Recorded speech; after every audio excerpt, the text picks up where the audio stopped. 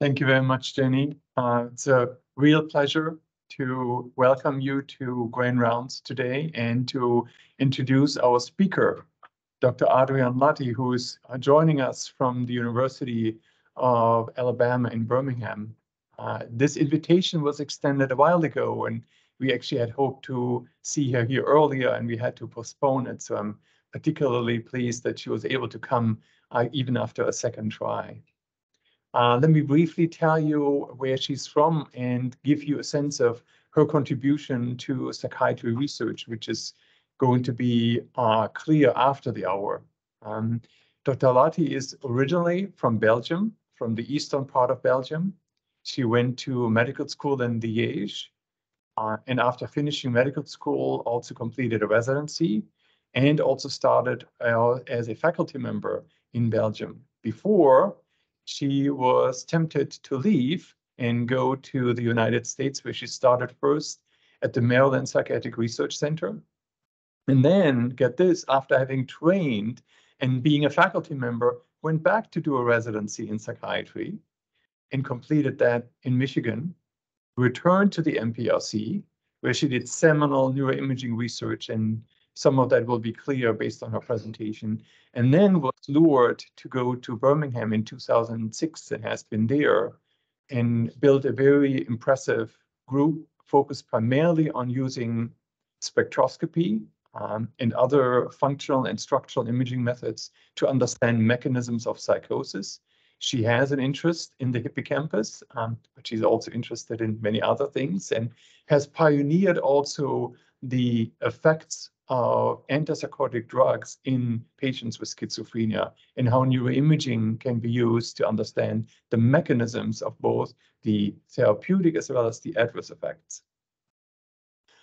She was so successful that she was asked to become the interim chair, and then literally the month the pandemic hit, became the chair of the department and has served in that role now for 3 years.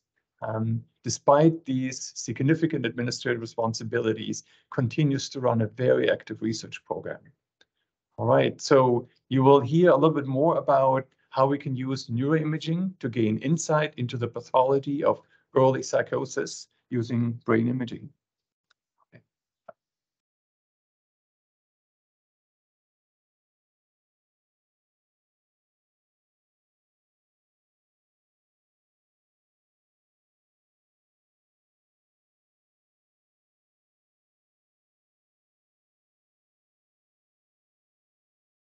Like that?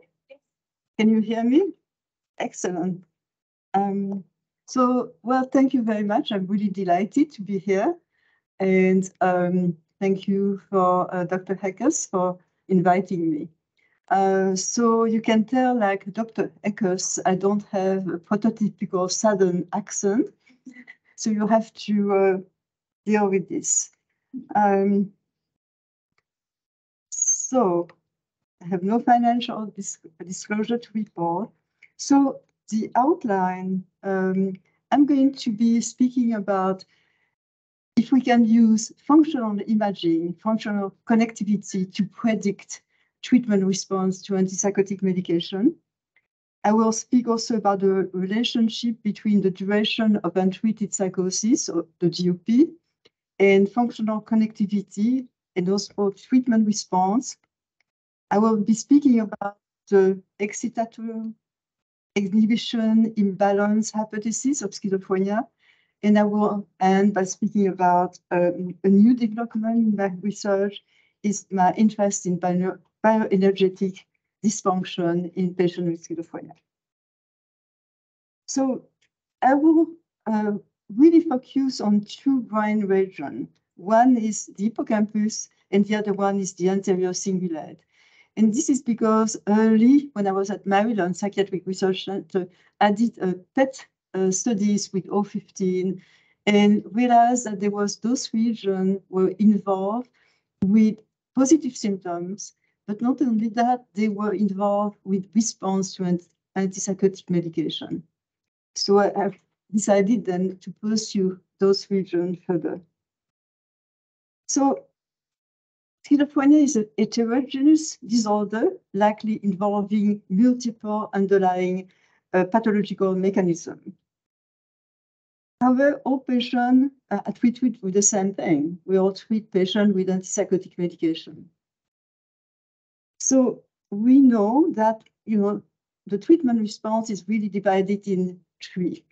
So a third of the patients have good response to medication, and the other two-thirds has either suboptimal or have a poor response to antipsychotic medication. So one can argue that those who have a good response to antipsychotic medication may be those who have an increased release of dopamine in the stratum, as seen by the group of Anissa Abidagam. So what you're saying here is the release of dopamine in control and in patient with schizophrenia. Each dot represents a person. But as you can see, there's only a limited number of patients who have really will increase dopamine. So even with the good responder, some patients have an early response, within a few weeks, just maybe 1 or 2 weeks, and those have more delay response to medication, up to 16 weeks of treatment. So what is the underlying pathology in those who have suboptimal power response or delay response? Can we figure out that one? So that's why I thought that to deconstruct treatment response heterogeneity will help to identify target for new medication. Does that make sense? So to do that, I use several imaging techniques. I use proton MR spectroscopy. So it's a single voxel spectroscopy where we put a voxel in the region where we want to obtain measurement of neurometabolite. And for each of the person, you obtain this spectrum, and you can quantify a number of neurometabolite.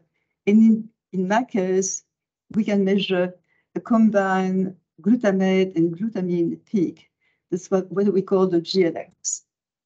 The other method that I use is the functional connectivity. So I'm sure some of you know, but the bold signal presents slow fluctuation in the brain.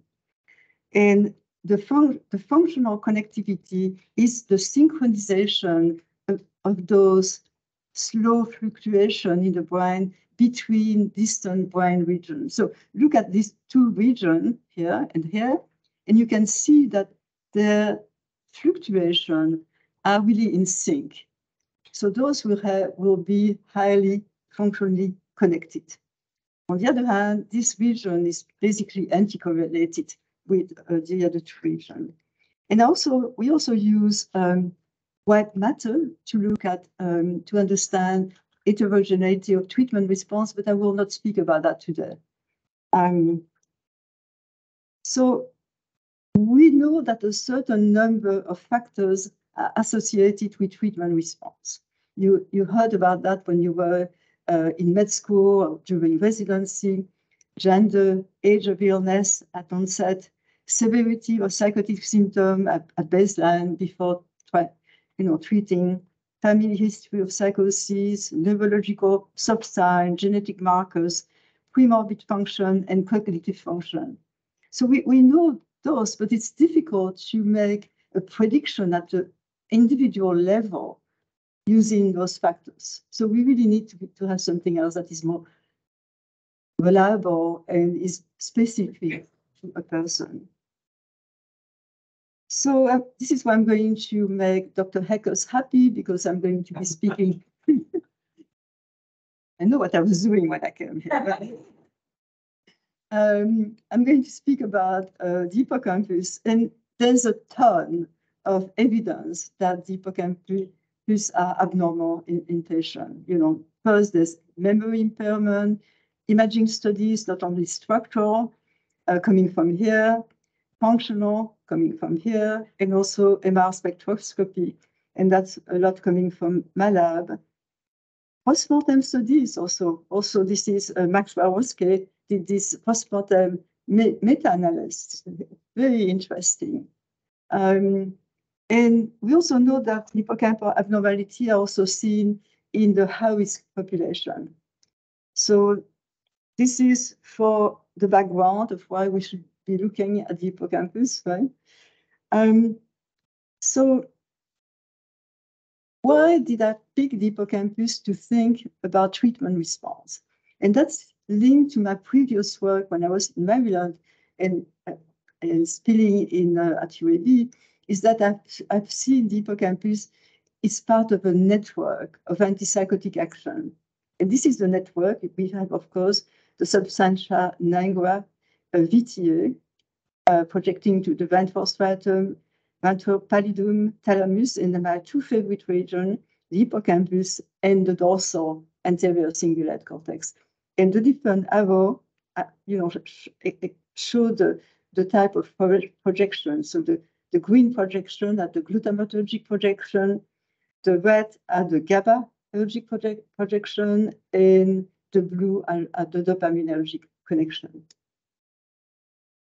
So what I did then was to look at the functional connectivity of the hippocampus. So we did what we call put a voxel from a region we want to see which other region of the brain are in sync with that region. And this was in the context of looking at two cohorts of patients to see whether this functional connectivity can predict treatment response. So this is two cohorts of patients. One cohort is a cohort of patients with schizophrenia who are unmedicated, but they are chronic. So they are not what we call medication naive, right? And for those, when they were enrolled, they were off drug for at least 2 weeks. They were scanned before treatment, and then they were scanned after treatment.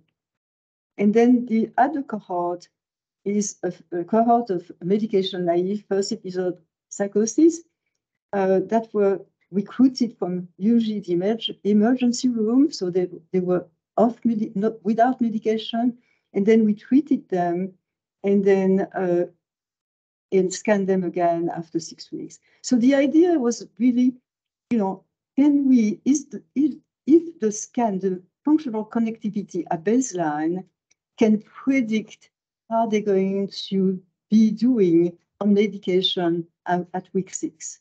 And having two cohorts scan on two different scanners. So this was scanned on a Prisma, on a Allegra scanner and on a Prisma scanner. If we have concordant results, then it's really important because this is something that can be reproduced in different cohorts of patients on different scanners. So now, let's think a little bit about predicting treatment response. What is really more important is really to identify those who are going to have a poor response, right? So the idea then is that we would be able to identify those who have a poor response and try to be more aggressive at the start of the treatment, probably going to close the pill faster than we would for those who appear to have a good response to medication, right? So this is the result. So what you're going to see are the region here in the occipital cortex. This is the first cohort, and the second cohort is the occipital cortex. So for those two cohorts, the same pattern. The greater the functional connectivity between the hippocampus and the occipital cortex was associated with better treatment response. So now you can ask me, the occipital cortex, out of the blue, what is it coming here? Coming from the left field, something like that. But there's different way to think about it. One is there's a lot of projection from the visual cortex to the hippocampus. So there may be some reason why this connectivity pattern is being seen with this region.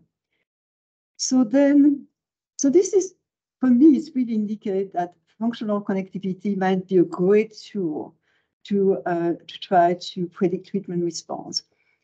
I have used other regions of the network to look whether we had the same result. And myself and others have looked at the functional connectivity of the stratum, makes sense too, and it's the same result.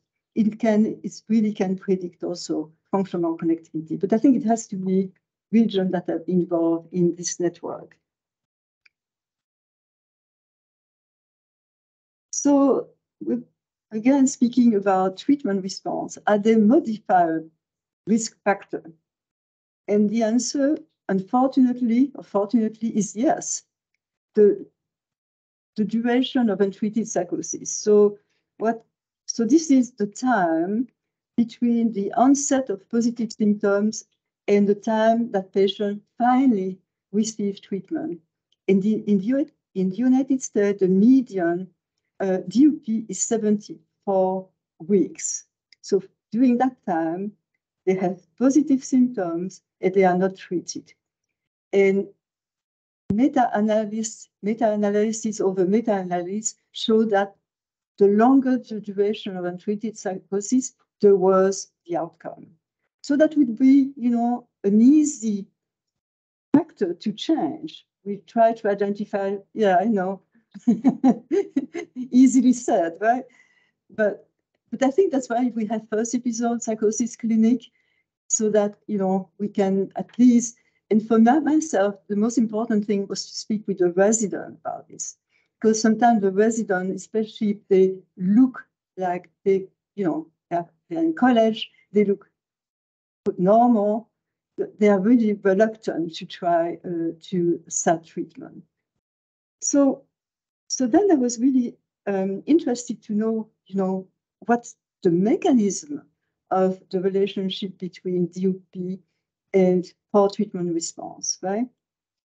So I did a functional connectivity analysis, and for this analysis, I used what we call the three major functional network. So the default mode network, salience network, and central executive network. So those are regions that are all within a network. They are all in sync with each other. So I'm going to show you the result, and they are very clear. In each network, we saw that there was a negative correlation between the DUP and the functional connectivity in the network. So the longer the DUP, the smaller the reduced functional connectivity. And you see that the same pattern in the salience network and in the central executive network. So then those people were treated. We knew the DUP because we interviewed the patient, the family, when they started the study. And then we treated them for 16 weeks and then evaluated treatment response. And what we found with that limited data, this was not a meta-analysis. We found that, in fact, there was a relationship between longer DUP and worse treatment response. And we also identified that this relationship between the DUP and treatment response is mediated through the functional connectivity of the default mode network. So what happened is really, whatever the mechanism is that explain how the DUP impact treatment response is in part responsible, the outcome of this functional connectivity. So now I'm going to switch gear a little bit and speak about the excitatory inhibitory imbalance hypothesis. So this is the basic processing unit of the cortex. This is the GABAergic interneuron, and the glutamatergic pyramidal, the excitatory pyramidal, glutamatergic pyramidal neuron. So the several hypotheses have been put forth about how this imbalance could be explained.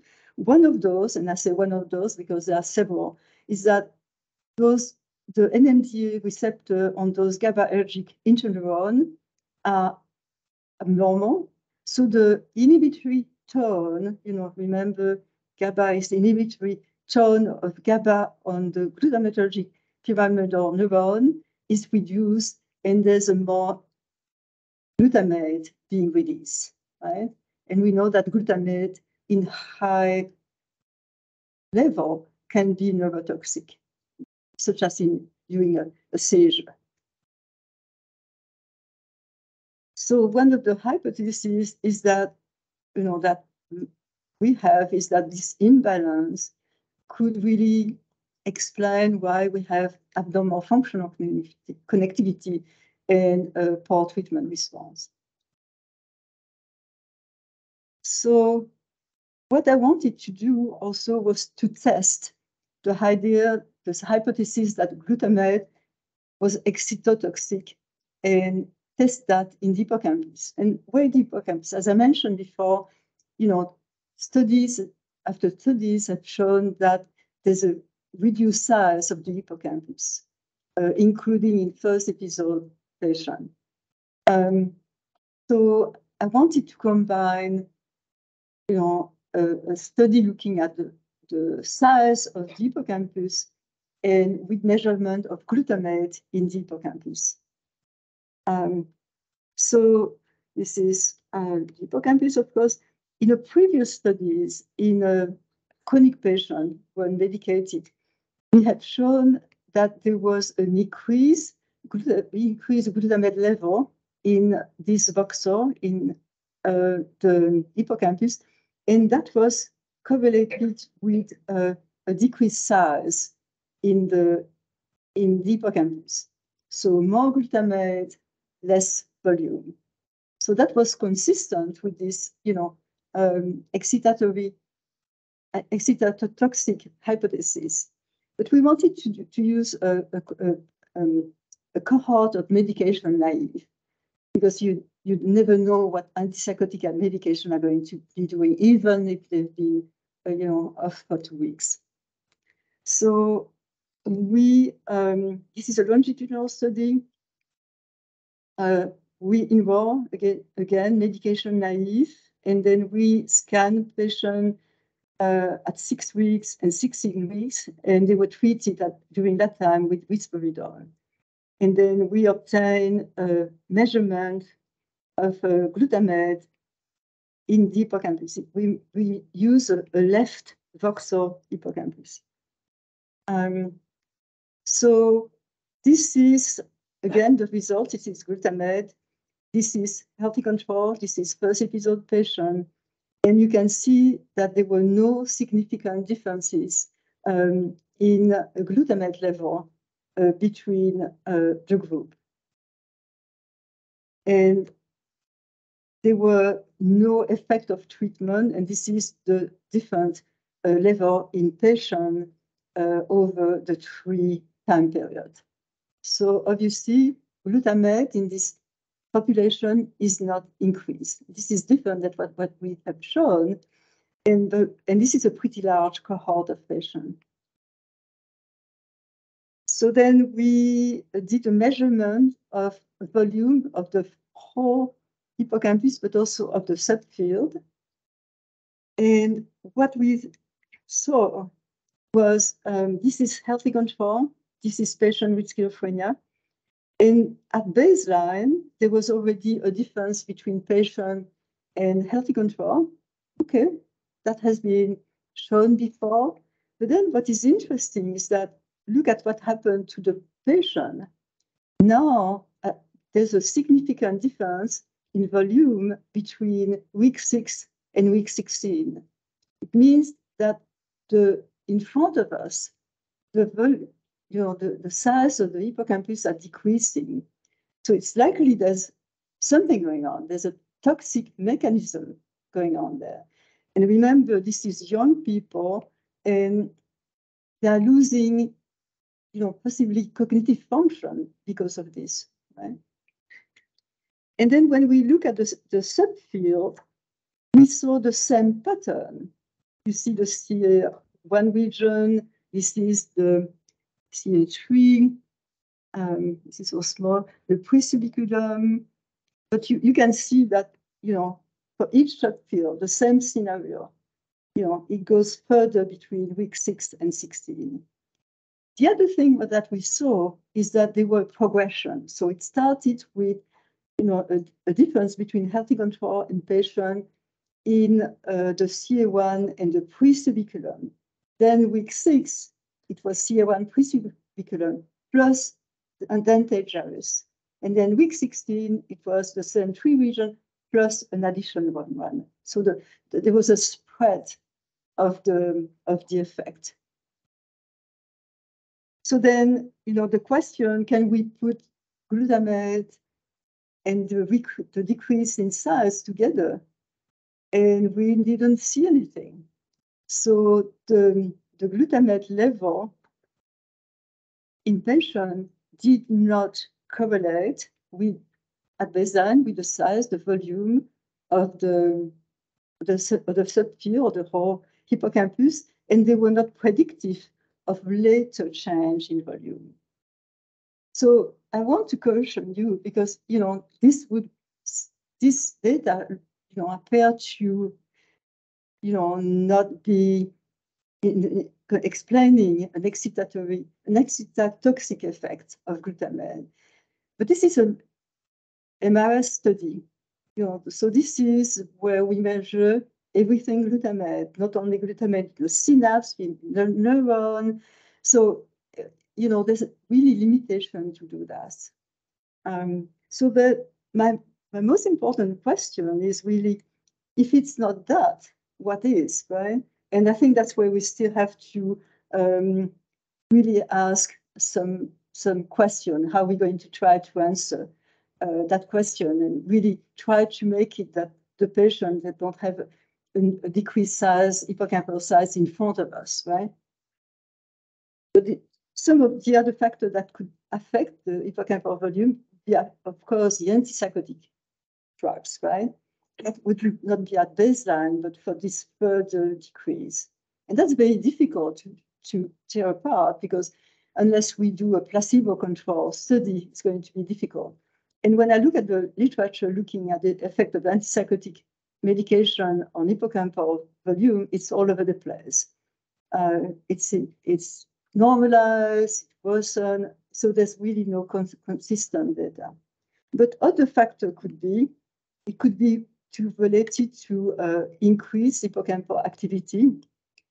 There may be GABAergic mechanism involved in this decreased size. The duration of untreated psychosis, I will show you a slide about that. And then the incomplete hippocampal inversion as reported by your group, illness duration, treatment response, polygenic risk factor, and brain-derived neurotrophic factors. So there's really a lot of things that could explain this. And we have to figure out how we're going to get to the answer. And this is the effect of the duration of untreated psychosis on the volume. This is the whole hippocampus, and this is the longer the duration of the untreated the DOP, the smaller the volume. And that was true also for the different subfield. Okay, so now I'm going to move into the anterior cingulate cortex. And the anterior cingulate cortex is a little bit like the hippocampus. They're really converging evidence of abnormality in that region. There's known cognitive deficit.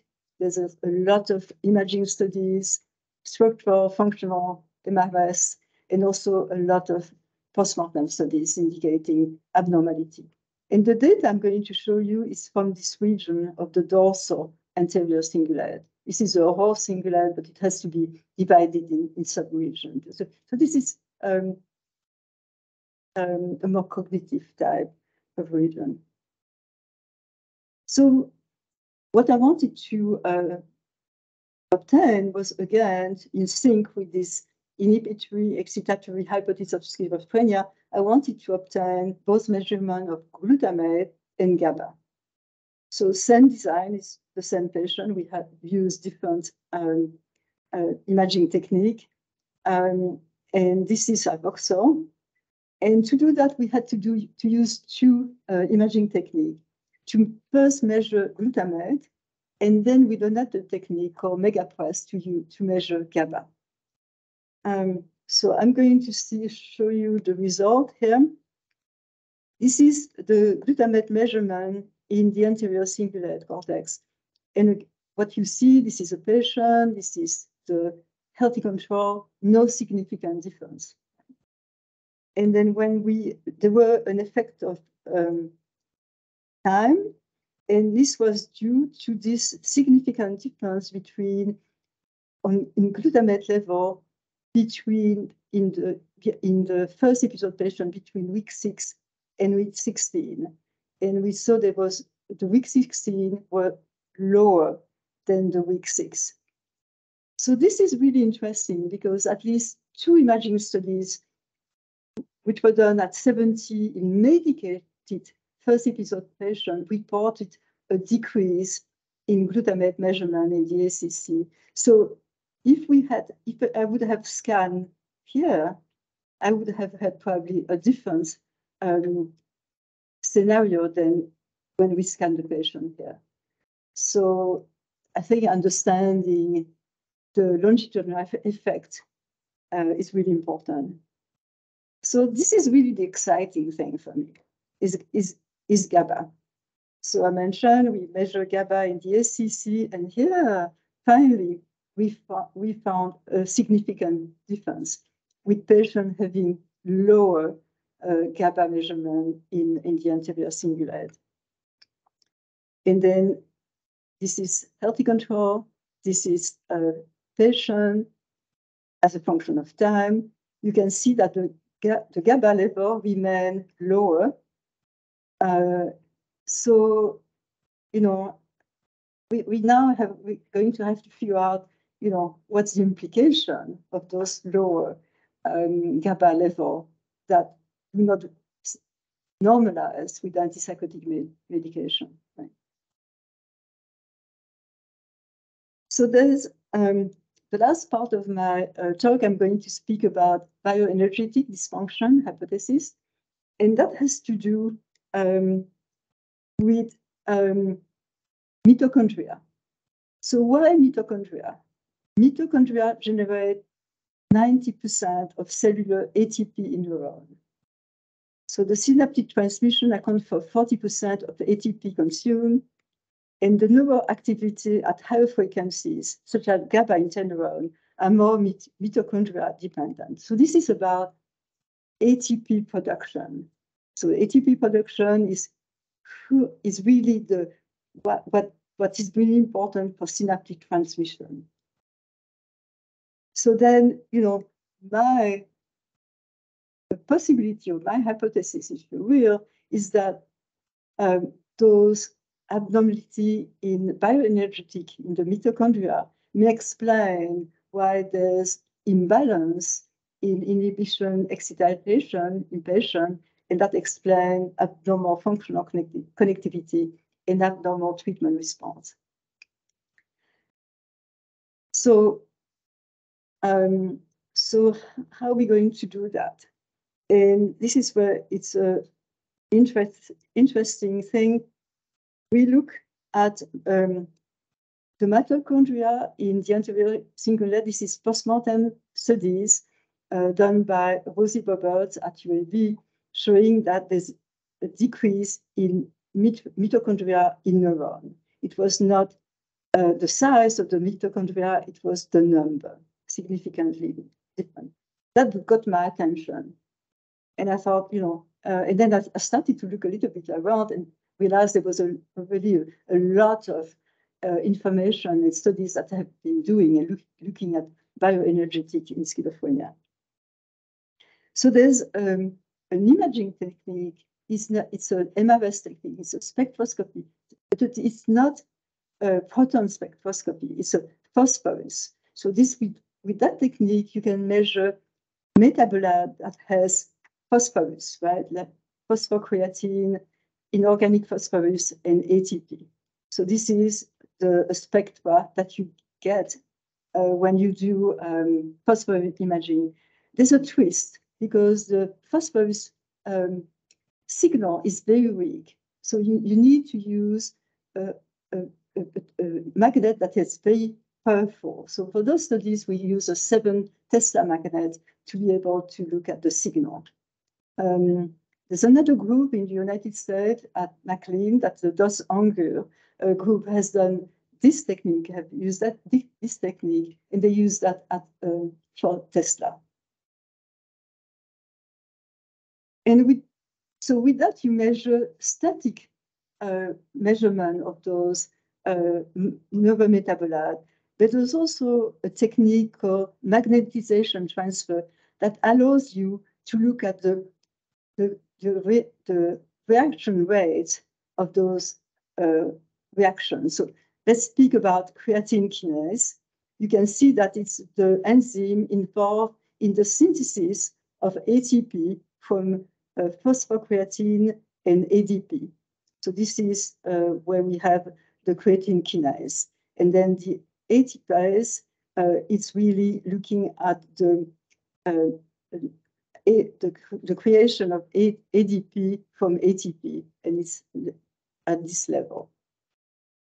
So why is that important to measure those dynamic measures? So just imagine what with the static, you measure ATP. But with the dynamic now, you measure how much ATP is there that is produced per amount of time. So that's really, get you to another level to understand what's happening. So we did a study. Those were done, as I mentioned, at 70. The patient was first, they were medicated first episode patient. I have to say that first to use a 70 magnet, we have to drive 2 hours. So, it's difficult to drive with a patient who is acutely psychotic. So that's why we have to involve medicated patient. And what you see here at the static measurement, there were no significant difference between the two, but there were significant difference in the reaction rate of the creatine kinase. As you can see, the red are patient, the blue are healthy control, and the same in the CK flow. And this replicates the studies that had been done by Dos Unger, and McLean has done studies in chronic patient with schizophrenia in first episode, and found exactly the same abnormality, a decrease in reaction rate of ATP. So then now, the way I look at it is that, we are trying to go upstream, right?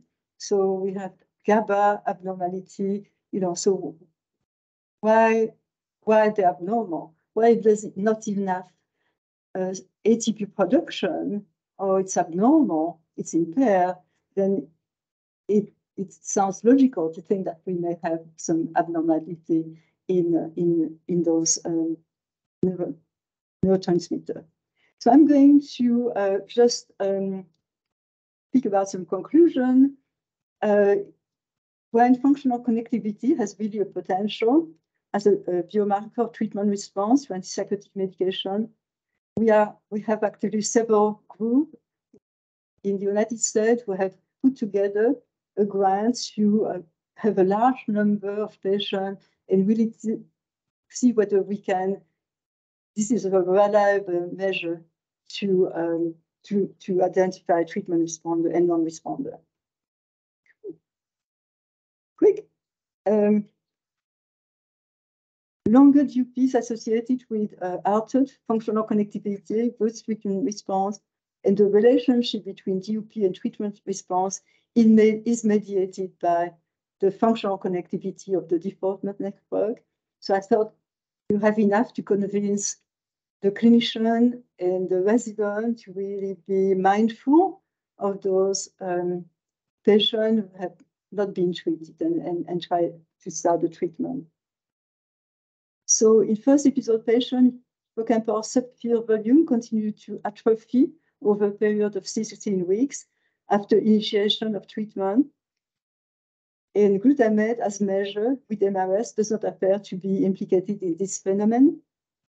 And in the first episode at baseline, GABA in the anterior cingulate cortex are reduced, and there's no effect of treatment on GABA level. And finally, proton spectroscopy, especially with magnetization transfer, is a promising technique to uncover alteration in bioenergetics.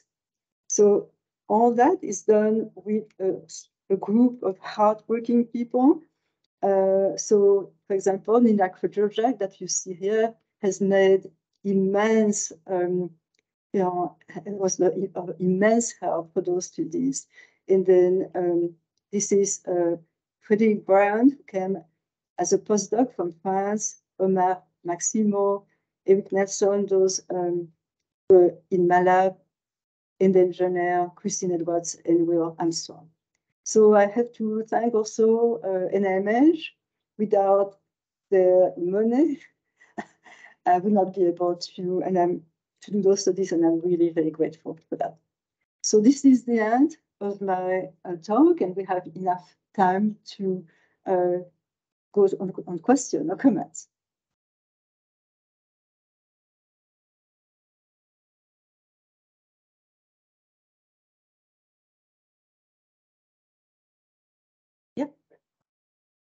With this spectroscopy, that just shows how much glutamate you have, not necessarily the function of it.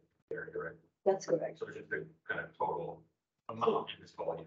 So this is a question about MRS, that it goes for the hybrid thing, is about measuring not the function, but how much glutamate is measured. Yeah. So there could be some dysfunction. I'm sorry? Sure. Yeah. And it has a mention, this is glutamate, synaptic glutamate in the neuron. So it's not very precise in terms of where the glutamate comes from.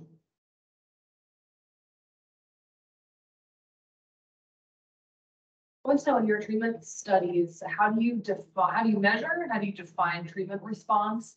And then did you see any differences in this categories, types of symptoms that responded, especially if they're really mediated by DMN connectivity? So going to this one. Yes. So the question is about how we measure treatment response. Well, we measure treatment response with, the DPRS or the PANS. There's different criteria to, and we've been looking at different criteria because we identify different, but we're still looking at that because it's an interesting question.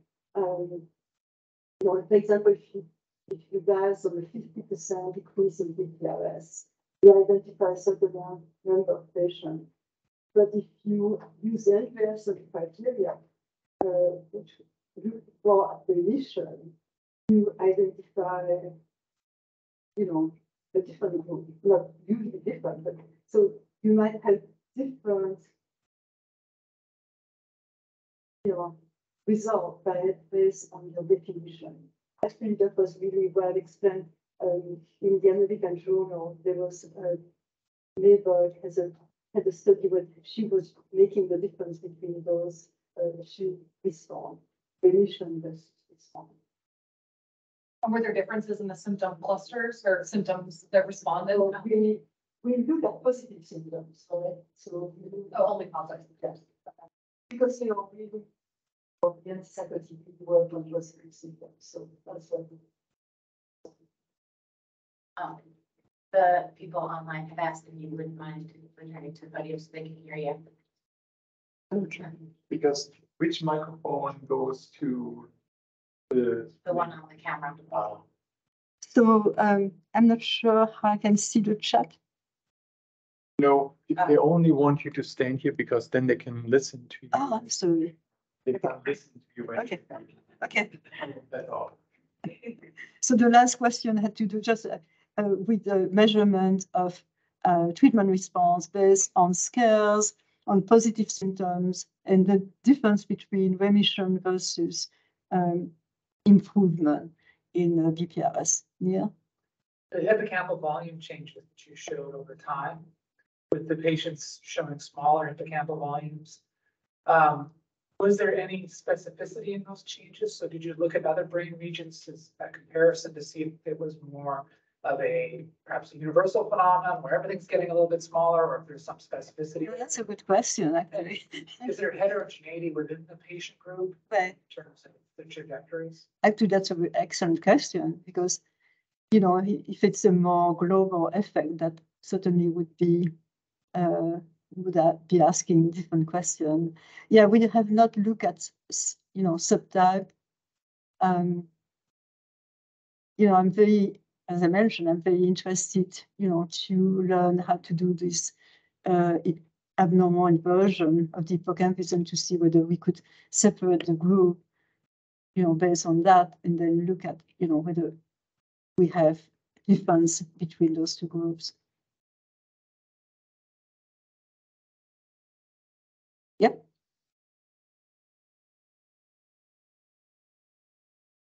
I'm just moving so that again. Yeah. I'll try something too. You had stated no association between glutamate levels not being increased with hippocampal volume, but I was wondering, is there functionally less glutamate if there's decreased GABA? Because you're showing on that balance GABA and glutamate. The glutamate levels were the same for the healthy controls versus the first episode, but with the first episode, there's decreased GABA urgent tone. So is there functionally still excess glutamate? Could that imbalance still account for the? I'm not sure I really understand. So there's a difference in what is your question? One of the hypotheses was that excess glutamate can account for hippocampal volume loss. Right. I know what you're saying. So, yeah. Yes. So what you are really asking is that what is the functional consequence of a decrease in GABA? Yeah, that's a very good question, and certainly something that we will be looking into. Yeah. Thank you. I'm sorry. Now, I have a sort of opinion question for you. So, you know, Dr. Hecker sort of described your trajectory starting off in sort of these biological psychiatry meccas like Maryland's, and you've done all these studies. And, you know, from when you started off to where we are now, are you surprised? Did we hit the target that you would have expected that we would be at? Or are you optimistic, pessimistic? The reason I asked the question is sort of one of the most interesting things I think about psychiatry is the disconnect between how wrong things seem to be going when you meet a patient with psychosis versus just how small so many of the effect sizes we see in these studies are. What's your thought about kind of the future for this? Well, I'm an optimistic person in general, but I think, you know, I think we have made progress. We have better technique, you know, I mean, even fMRI, you know, it's not that old. And if we can, you know, predict treatment response, that would be great. I think we started to make progress in, you know, spectroscopy. I was speaking with Dr. Heckers this morning. You know, I've seen the difference between 20 and 70 in terms of spectroscopy. I think the results are more reliable with 70 and with large cohort, because as you mentioned, the effect size are small. You know, I remember when I started doing spectroscopy, we had like 25 was a, you know, wow. Now, if you have 25, you know, you will not see anything. And there's, you know, we try to understand other mechanisms. You know, we know that, you know, certainly dopamine is involved, but, you know, so if we figure out maybe GABA, you know, is GABA is decreased at a specific, the therapeutic target that we can think about. The bad news is that, those change in neurometabolite appears to be region specific. So if I see a decrease in GABA in the anterior cingulate, doesn't mean that it's the same in other region. So how are we going to do localized treatment, right? That's going to be maybe also, the challenge. So I think we are making progress. I think the fact that we're also having more, people trying to enroll as big a group as possible, so multi-center. The problem, of course, is, we have to have the same instrument and they have to be calibrated the same way. But that's, look at what happened with the genetic studies. We finally got some place where we got, so many people, right? I think it's probably going to be the same for this. Yeah. Did I see the results right for the GABA where you showed the healthy controls getting lower over time to the point where they matched the patient group? Yeah, one.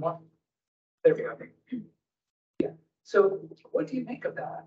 Well, I wish I would have the Borgersen study. Christine Borgersen at the University of Copenhagen, she has published and she has an MRS. She has the identical figure as this, and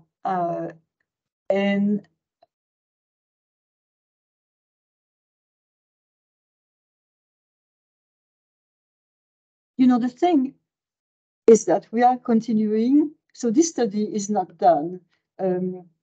We are scanning up to week 32. So we're going to be able to see, what's happening to those measurements. Right?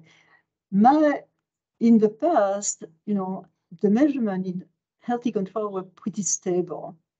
But yeah,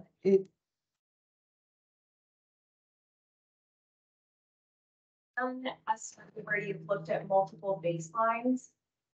And I'm asking because I've done some MRS in the past where we've used multiple baselines and it can vary quite a bit even for the same person. Right.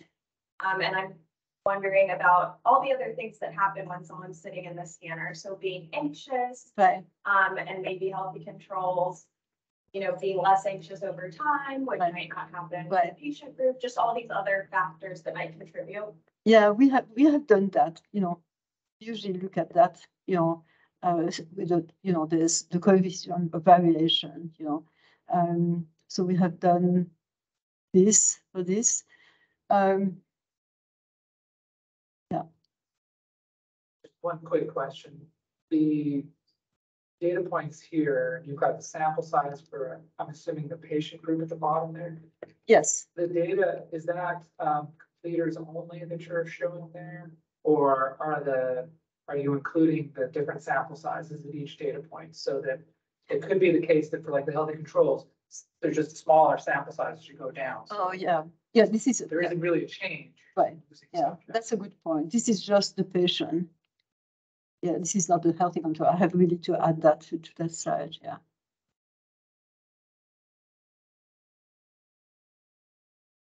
And we have analyzed those data during COVID, and we have more data that we have not analyzed. So hopefully we'll have a greater cohort in the future.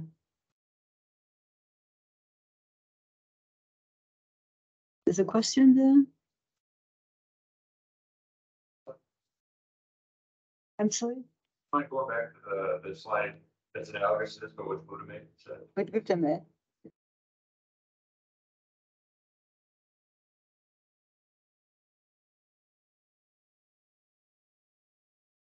Does it mean anything that the spread with the first episode is so much wider?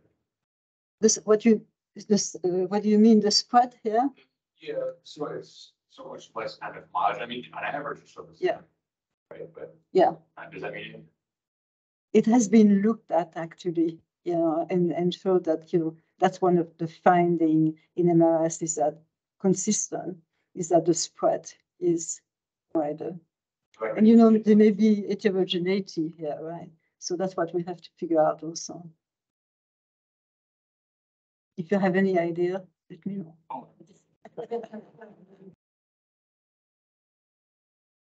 Volume of this stuff, right? It doesn't necessarily mean that it's not dysfunctional in some way, but there's a big spread that is organized, period. I have no idea what I'm saying.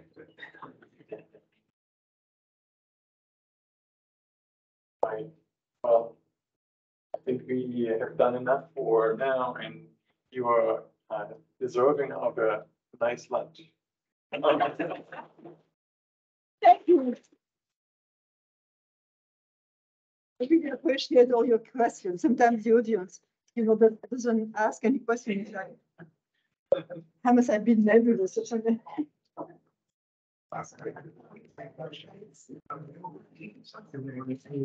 We might want to take all three.